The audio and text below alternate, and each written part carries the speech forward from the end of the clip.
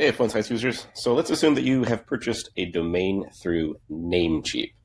So if you want to set up your custom domain to point to PhoneSites for your site that you have set up, it's pretty simple. All you're going to have to do is, for one thing, you're going to put in your custom domain into the custom domain section of the config tab in PhoneSites. So let's just go ahead and add that in there now. So this is just a domain that I bought recently. I'm not really doing anything with it. I'm just going to plug it into this old funnel that I created like a year ago. So let's go ahead and save that. Go ahead and grab this IP address that is displayed here in PhoneSites whenever you've added in a custom domain. So you click right into that, and it's going to copy it for you. You don't even have to like highlight this and copy it. Just by simply clicking into it, we'll copy it for you. So you've got that copied. Now go over to Namecheap. And in Namecheap, navigate over to the advanced DNS section for your domain. Okay?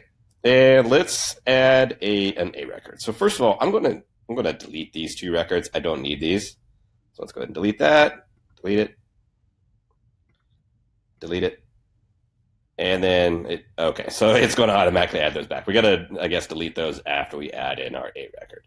So let's go ahead and do that. So let's select Actions. Sorry. Add new record, select A record, and then in the host field, so this is the host field, you're going to put in the @ symbol, and so that's on your keyboard. That's the symbol right above the number 2. And then for value, this is where you're going to put in that PhoneSites IP address that we just copied back over here, right? So add that in the value field. And you can leave this as automatic, and then just select the little green check here to save our changes.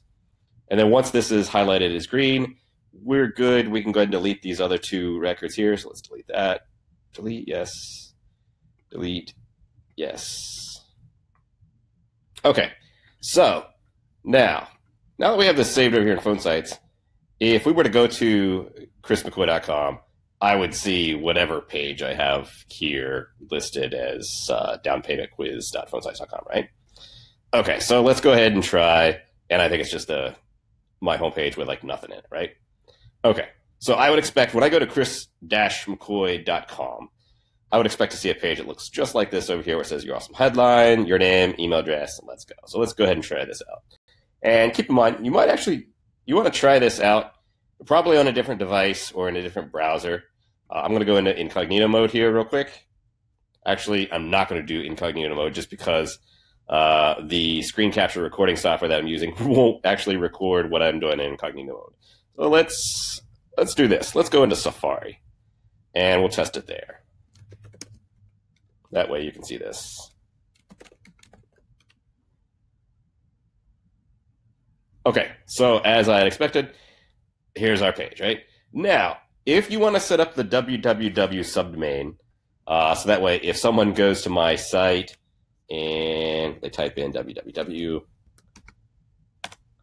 we want to set up a record, a forwarding record, to prevent them from finding this 404 error. Whenever you've landed on a page and it's broken, or it seems to be broken, you're going to get a 404 error, and this is what you're seeing right here. In some cases, it might show, for PhoneSites sites, it may show, we may have the 404 error go back to the PhoneSites page. So this might actually be what you'd see, right? Might actually take you back to our page. So you don't want this, right? You want your prospects to go to your site. So what you've got to do is you have to set up a record back in Namecheap to handle the www subdomain. All right, so let's go ahead and set this up. So let's go over to domain. And then under domain, we're going to go to, it's under redirect domain. So scroll down the page here and then select add wildcard redirect.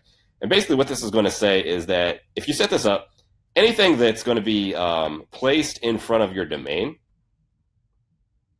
is going to redirect back to your site. So like even if it was like www.chrismccoy.com, or if it was like go.chrismccoy.com, both those are going to redirect over to chrismccoy.com. Basically, we're just trying to prevent someone from getting a 404, right? So let's go ahead and put in HTTPS. And then I can go ahead and select the green symbol here. All right, so now let's go ahead and test this out. This might not have propagated across the internet yet, just because it might take up to an hour, but let's go ahead and test this out. Let's see if this will work now.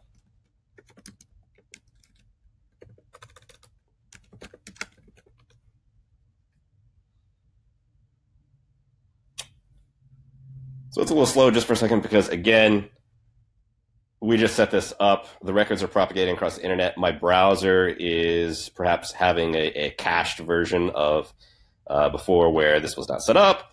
So while that's waiting, let's go back over to Safari and try this too.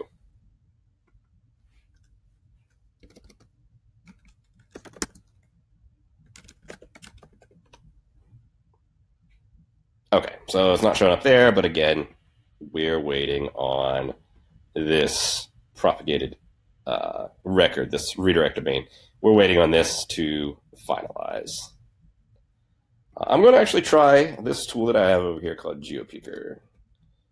And let's see what this looks like on some servers across the globe. So let's test this out.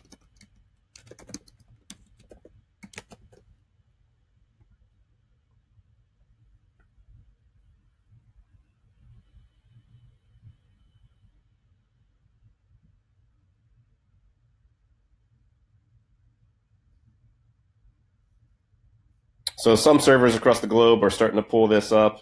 Others are not.